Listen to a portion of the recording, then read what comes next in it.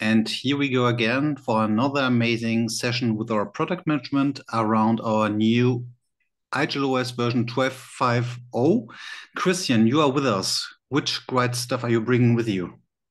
Yeah, hi and good day all. Of course, again, a huge pleasure to share some details of our upcoming IGEL OS 12 base system. The stable release 12.5.0, and the 12.5.0 will make us ready for the future. So with that release, we will move to Debian 12, aka Bookworm, as we are receiving security fixes and updates in these regards in an earlier way with that base. And as security is one of the main topics of IGEL OS, this is mandatory for us. So, but of course, we stay compatible to Ubuntu 20.04 and 22.04. So all current available apps will work also with the new base, so with 12.5.0 as well. And in these regards, in addition to the base system release, a compatibility app will be offered. This is a dependency app, so no handling is required. That means that the system will use and automatically install this app if the corresponding binaries are required. So quite easy, quite handy, no difference for the user. Of course, also a minor kernel update will be offered due to related security fixes and of course, all further possible security related fixes as well. Proxy support on system level will be now re-implemented, supported also from OS 11. Proxy can be used then for base system and apps, and also usage of pack files for the proxy config is possible to use with that feature. As mentioned, this was ported from IGEL OS 11. And also here to make IGEL OS 12 ready for the future, we move, besides of the upgrade to Debian 12, also to Pipewire as new audio server. So no Pulse audio anymore, is definitely quite outdated. And with the new and modern implementation of Pipewire, we will have a lower latency and more compatibility, especially when using Bluetooth audio devices. Yeah, and as we are offering more and more browsers as app for IGEL OS 12, we are also focusing on providing more options in these regards. One of that is the added default browser handling. So with that, the corresponding browser is opened when clicking links, is used for SSO. So when you're using the SSO for local authentication, these credentials can be used then in this browser. And we are offering an easy switch to change secure browser config to a more open one. So downloads or cookies are possible. Bookmarks can be saved, printing, multimedia on website is offered if the default option is set. So overall, with that one parameter, user has a regular browser with regular functions and options, so makes the config way easier. So this will be then initially offered with the initial release of Microsoft Edge browser. This is currently in the QA and will be offered in the very next time once QA is passed. So yeah, looking forward to. It's definitely a nice browser with a nice new option for that. And maybe you have seen that. So with release of the 12.4.2, so the rolling release, and of course, also with all later and newer releases, we are offering limited support for devices with 2 GB RAM only and at least 1 GHz dual-core CPU. So these are fine to use for, I would say, classic VDI, but without any multimedia content or unified comms. Of course, also usage of browser is not supported. Please see the mentioned reference article in our knowledge base for all and full details. And also here we are offering further usage of outdated devices with this offered support, but of course only if use case is suitable with But hold, these yeah, devices. hold Yeah. on, Christian. That's a great stuff for people who are using, let's say low power devices like UD2. Special thanks to Leon and Milan who are listening maybe to this. Mean that reusing, repurposing such kind of devices would be possible now, right? Yes, exactly. But as mentioned, Cool. so it depends on the use case, but classic VDI use case, Absolutely. that's definitely possible. Very good. Thank you.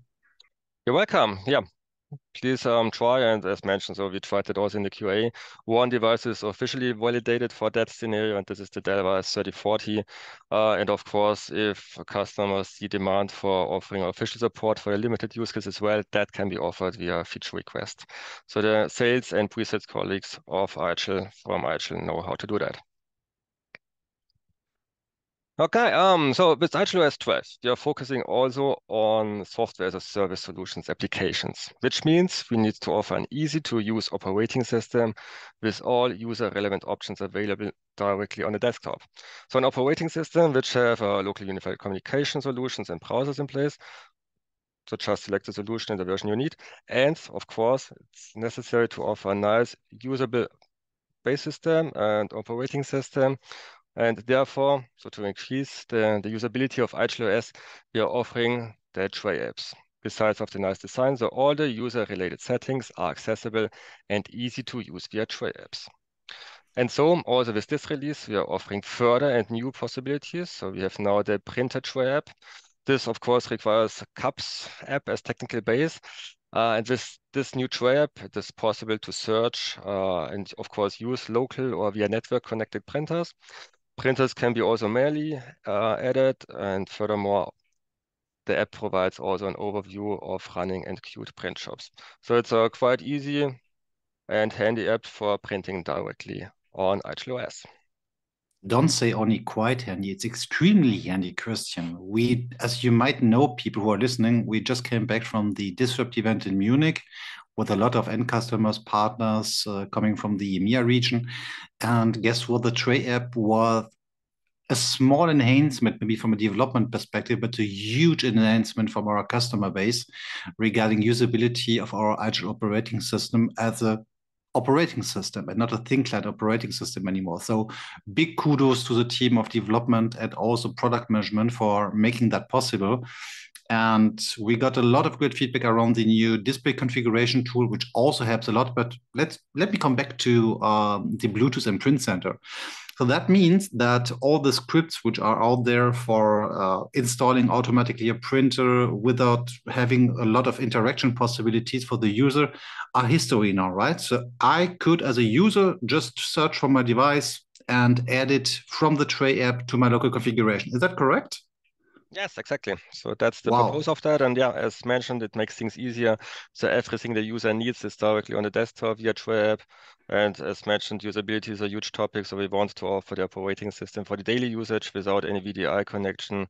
So you have everything in place you need for the daily usage for your daily work And without scripts even, in these regards. yeah, and especially, I'm just looking at the screenshot for people who are just listening. I would definitely recommend to look at your browser or look at the video right now because you see there is a job piece of the print center. So you can also manage the actual printer queue and so on. So, yeah, it just blows my mind because it makes things so much easier. So great job, guys. Love it. Thanks a lot. I will forward that definitely to the team. Thanks a lot.